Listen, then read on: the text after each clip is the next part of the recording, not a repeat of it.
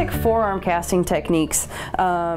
Casts are a little bit different from the splints. This is a circumferential immobilization.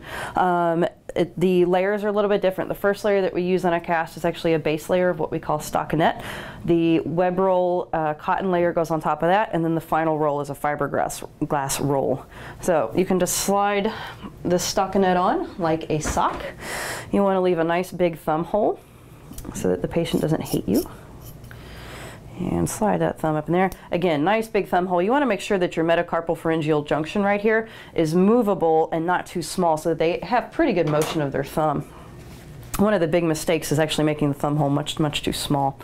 So you have your base layer stockinette on. At the ends of the cast, you want to leave what we call a cuff, which is where you leave the layers of web roll a little bit thicker than the rest. So I usually make this about 4 to 5 layers thick. Come around the thumb a few times, sometimes poke a hole right in the middle. So I get a good anchor right there. There we go. Didn't leave any holes this time. And again, the layers of padding in a cast, depending on what you're trying to accomplish. If you are trying to put a cast on after you've done a reduction, you want to keep this layer very thin, no more than about 2 layers thick.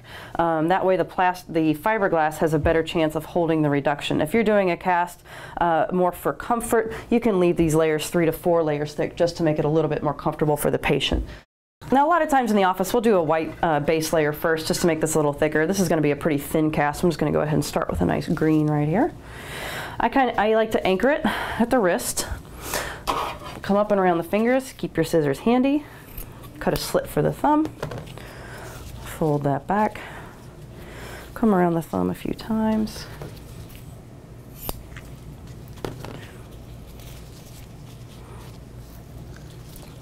Working time of the plaster or the fiberglass? Oh, fiberglass also has a shelf life. Don't open the fiberglass until you are ready to use it. It can sit out for about 5 minutes before the glue hardens.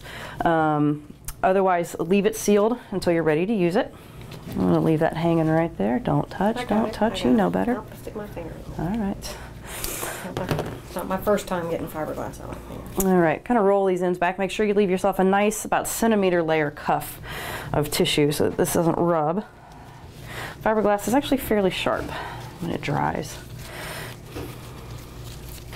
See if I can make it back to the hand. Nope, it's okay. You would use a second layer to seal down the web roll on, or seal the stockinette on top. There you go. Make it look better. Do a nice little mold there.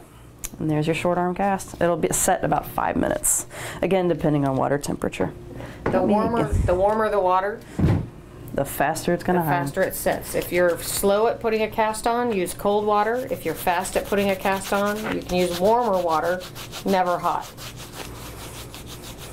Get a little bit of a mold there, get the glue to seal a little bit. And there's your basic forearm, short arm cast.